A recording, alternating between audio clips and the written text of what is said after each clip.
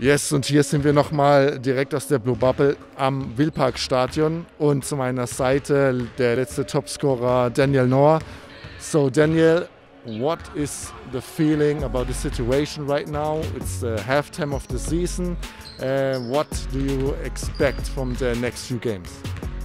Halfway through the season, I think our team really isn't in the place we thought we would be. We let a couple games go. We should have beat some teams, but our mindset is still pushing forward and continuing to come in every day and work hard and just continue to learn and just keep those games behind us and keep moving forward. Right. So there's a new guy in town. KC is back. You know him from last season. So are you excited? How do you feel about this?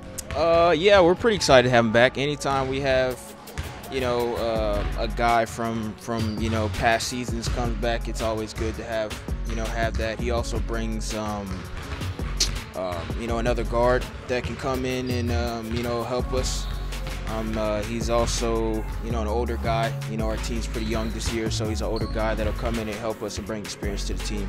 And I think we need that. All right. Okay, man. Sounds good. Thank you so much and good luck. Take care. Bye bye.